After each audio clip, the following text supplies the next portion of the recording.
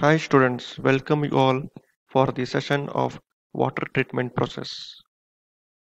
In this session, we'll be going to discuss module 3, a topic on sedimentation.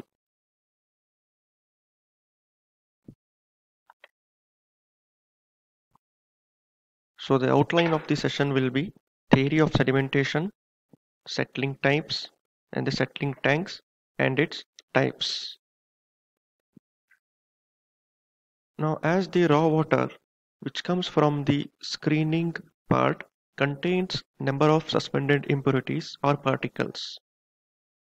Such suspended particles can be removed effectively by allowing the particle to settle down in a water for a known time.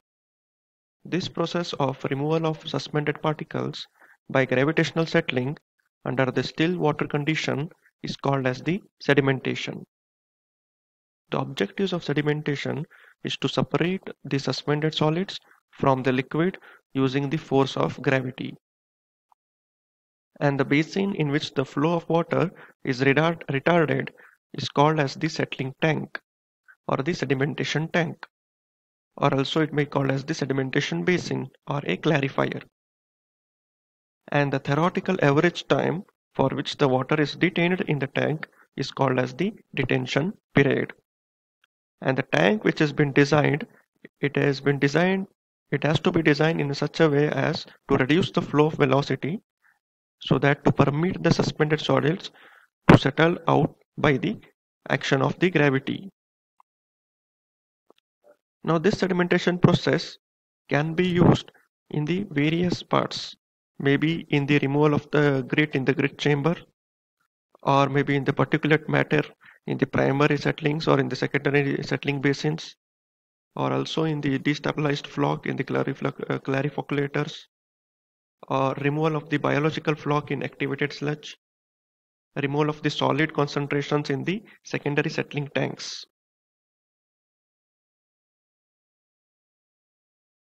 Now coming to the types of sedimentation, there are two types of sedimentation, namely plain sedimentation and sedimentation with coagulation. In plain sedimentation, impurities are removed by the action of gravity alone. So the water will be allowed to stay in the still water condition where because of the gravity action, the impurities will be removed out. It is simple and cheaper method and it is used in the filtration of water technique. And the second type of sedimentation is sedimentation with coagulation, where the impurities are removed by inducing the chemicals in water, forming the flux. Then with the rapid mixing of water, which coagulates and forms the flux, and those flux will be removed by the process of sedimentation. So in detail, we will be studying both the types, that is plain sedimentation and sedimentation with coagulation. Before studying the types of sedimentation, we should know the types of settling of the particles, how the particles actually settle down. So settling of particles mainly depends upon the characteristics of particles and concentration of particles in suspension. So according to the characteristics and concentration, there are four types of settlings are possible. They are discrete particles, flocculating particles, hindered or zone settling, and the compression settling. Now coming to the first one, that is the discrete particles. Particles settles individually without the interaction with the neighbor particles. The size, shape and specific gravity do not change with the time. So if we see in this diagram, so this picture indicates the type of discrete particles, discrete settling. Okay, so each particle, because of their own weight, they will settle down. Okay, they don't need any external force to be settled down because of their own weight. Since the particles are individual here, they settle down easily. So such type of settling we call it as discrete particles settling. Then the second one is the flocculating particles, where the flocculation causes the particles to increase in the mass and settle at the faster rate. So because of this, there will be the change in size, shape, and also the specific gravity with each contact. So here you can see, so the particles are getting attracted and which will be formed as the flock. And this flock, once it forms changes into a bigger size, then it will start settling down. So such type of settling we call it as the flocculent settling. And the third type is the hindered or zone settling.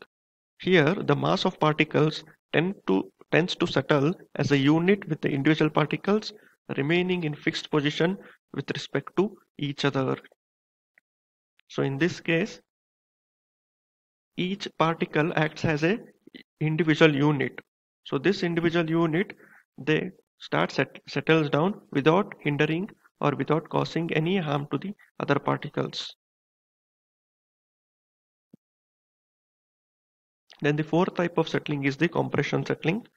The concentration of particles is so high that sedimentation can occur only through the compaction of structure. So because of the concentration of particles, so if you see in this picture, because of the concentration of high particles, they compact each other in such a way that they need some external pressure to settle down. Okay. So such type of settling, we call it as the compression settling. Some of the examples of the settlings are, for example, the discrete settling can be applicable for the removal of the grit or the sand in the wastewater treatment, and the removal of the suspended solids in the secondary clarifier comes under the flocculate settlings, whereas the removal of the biological flock wherein the wastewater treatment which comes under the secondary treatment, they come under the hinder settling, and whatever the sludge which gets at the bottom of the tank is comes under the compression settling. Next here is we'll be going to discuss types of sedimentation tanks. Sedimentation tanks may function either intermittently or continuously. The intermittent tanks, which are also called as the quiescent tanks, are those which store the waters for the certain periods and keep it in complete rest. Whereas in the continuous flow type tank, the flow velocity is only reduced and water is not brought to the complete rest as what we do in intermittent tank. So usually we go with the continuous type of tank, because in the intermittent tank we have to allow the water for the complete rest, whereas in the continuous only the velocity will be reduced, so the flow will be continuous. So according to the shapes, there are three types of the setting tanks, that is rectangular tank, circular tank, and the third one is called as the hopper bottom tank or the vertical tank. And usually the rectangular tanks with the horizontal flow are generally preferred with compared to the circular tanks or hopper bottom tanks.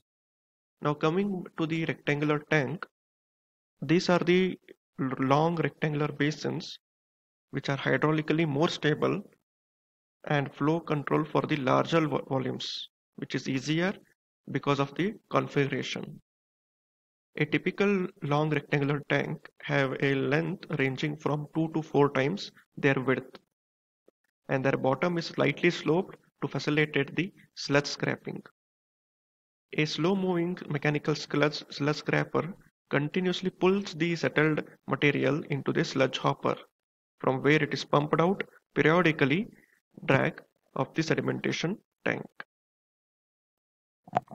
So in the figure, if you see here, so this is the sketch of a long rectangular tank. From here the water will be inletted, influent. So this is called as the baffle wall. So the function of the baffle wall is to reduce the velocity.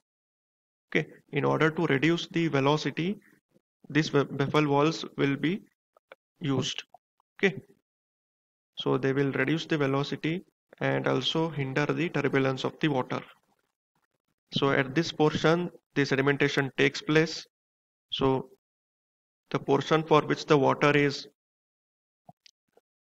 placed, it is called as the water depth. At the bottom, the sludge will be collected, and this is the mechanical arrangement of the sludge scraper. So using these scrapers, the sludge will be collected here down at the sludge hopper, and it will be taken out.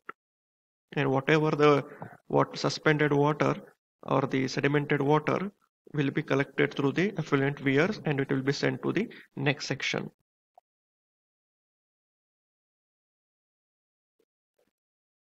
So this will be the total depth of the tank, which includes the freeboard, water depth, and the sludge depth.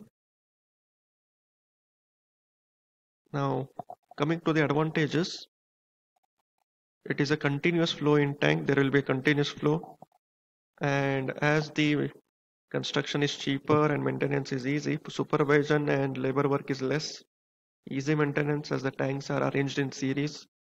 Because of continuous flow in the tank, time waste rate will be lesser.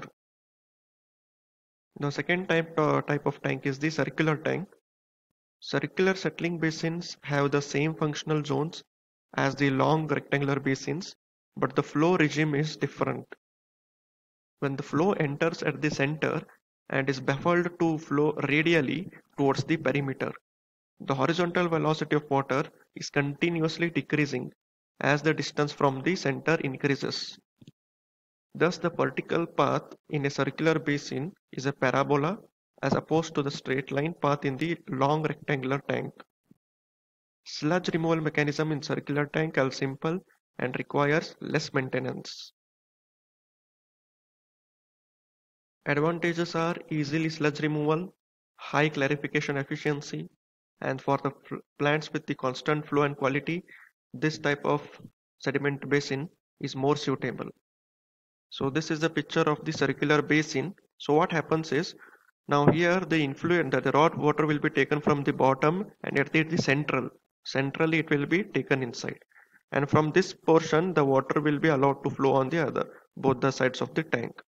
Now since the path is not a straight path here, it is like a parabolic path. So the sedimentation will be effective in the circular tank. Because of the path, the particles will settle down easily. Okay, in circular type of sedimentation, the path will be like in a parabolic curve, parabolic direction. So due to that parabolic direction, the settling will be easier. And the sludge removal, again, it will be done by the sludge arrangement, sludge scraper, which is a simple and can be easily driven. Sludge can be easily driven. Now, and the whatever the suspended water or the treated water will be taken through this effluent weir and it will be sent to the next operation. So because of the radial flow, the velocity will be decreased continuously as the water passes from the central direction to the periphery. Okay, so at this periphery, at the sides of the tank, the velocity will be very lesser so that the particles will settle effectively. Now in the path only, there are two types of circular flows. One is the radial flow and another is the spiral flow. In radial flow, the water enters in the tank through the centrally pipe placed. So here if you see in this diagram, the water enters through the central pipe. Circular baffles are provided to reduce the velocities and impurities are collected at the bottom which are removed by the sludge scrapers. So in the radial flow, the water enters through the central inlet and it will be passed on both the sides of the tank in the radial manner. Okay. Whereas in the spiral flow, the water enters the vertical slit. Here the raker's arm are provided with the blades which allows the water to move along the circumference of the tank. The water moving at very low velocity allows the suspended impurities to settle in the tank which can be removed out from the sludge outlet. So in this type, the water influent will be taken from the central, but the flow will be the spiral. Okay, spiral in the sense in the shape of a spring. So what will happen is again the velocity will be The third type of the sedimentation tank is hopper bottom tanks, or also we can call it as the vertical tank. The shape of the base of the tank is like a hopper type, and these are the vertical flow tanks because water flows upwards and downwards in these tanks.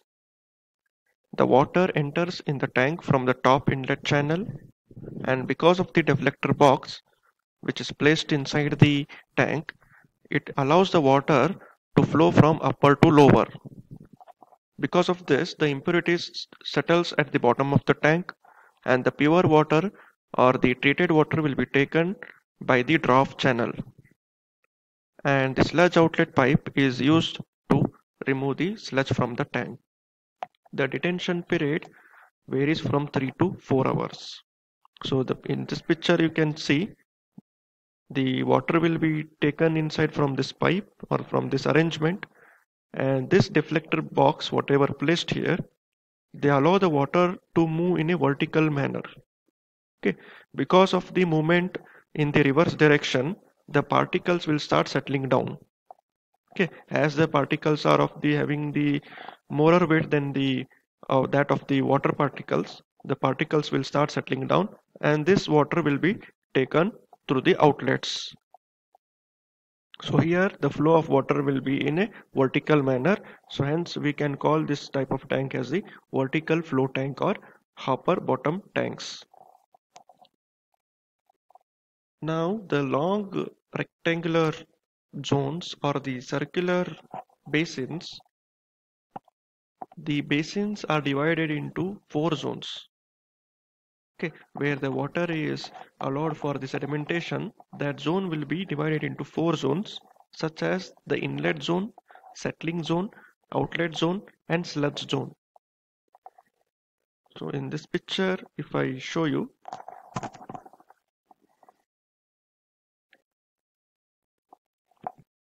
so you can see here, this is a rectangular tank where it is totally divided into 4 parts as inlet zone, settling zone and outlet zone and the sludge zone. And coming to the circular tank, here from where the water will be taken inside is the inlet zone, and this portion is the settling zone, and this is the outlet zone, and at the bottom it will be a sludge zone. Now inlet zone is a region in which the flow is uniformly distributed over the cross section such that the flow through settling zones follows the horizontal path. For this, the baffle walls are used, that is for the smooth transition of the flow. So whatever the water is influented from this inlet, in this zone, these are the baffle walls having the pores with them. So this wall reduces the velocity of the flow and they allow the flow for the smooth transition from the turbulent to the horizontal path. Then in the settling zone, which is the largest area of the basin where settling occurs under the quiescent conditions. So water will be allowed to for reduced, or its velocity will be reduced to a greater extent such that it will be in a rest condition. Then whatever the clarified or treated effluent is collected and discharged through the outlet weir, which comes under the outlet zone. So this zone also controls the depth of water in the basin. So here also a baffle wall will be provided and the weir will be provided for the transferring of the effluent water to the next operation. So it controls this baffle wall controls the depth of water in the settling zone. Then coming to the last zone, that is the sludge zone, where the collection of the sludge will be taken place, which is below the settling zone. Okay, and this sludge will be removed through the sludge scraper through the sludge outlet. So these are the 4 zones where the settling takes place. Now coming to the arrangements which are made at the inlet of the tank and outlet of the tank, At the inlet arrangements, the inlets are designed to distribute the water equally at the uniform velocities. A baffle wall should be constructed across the basin close to the inlet and should be project several feet below the water surface to dissipate the inlet velocities and provide uniform flow. So at the inlet of the tank, that is where the inlet pipe is provided, in order to get the uniform velocity, the baffle walls are provided. So this is one type of the inlet device where the baffle wall is provided here up to a certain depth. So at this area, the whatever water is coming at the certain velocities will be transferring into a smooth flow. Oh, so they will be rendering a smooth flow of a water. So these are again some types of the inlet arrangements. So here also baffle walls are made with the multiple openings. Multiple openings are made in the baffle wall. So this is also one time of a openings where here in this portion whatever the turbulence is there, it will be reduced to a, that is the velocity will be reduced to a greater extent.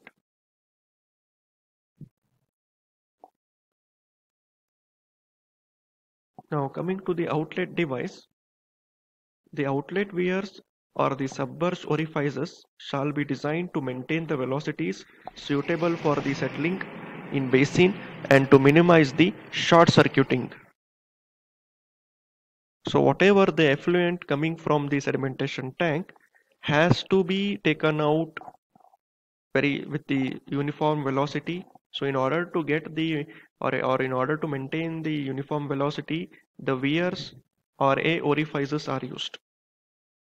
Okay, so in order to minimize the short circuiting. So in this picture, what you are seeing here, the rectangular small weirs are used from where the effluent will be taken out and it will be passed to the outlet. So again here the baffle walls which allow the water for a uniform velocity, and here also orifices are used, or these are sorry weirs are used of the crested type. Okay, so here whatever the water present in the tank which will be taken out to the effluents, so here in order to maintain the velocity we have to use the weirs or the orifices. So these are the some outlet arrangements and some inlet arrangements. So in today's session we discussed about what is sedimentation, what is sedimentation tank, what are types of sedimentation, what are types of settlings, then what are the types of sedimentation tanks, what are the various zones in the sedimentation, and inlet and outlet devices. I hope you understood the topic. In our next session, we'll be studying the theory of plane sedimentation. Thank you.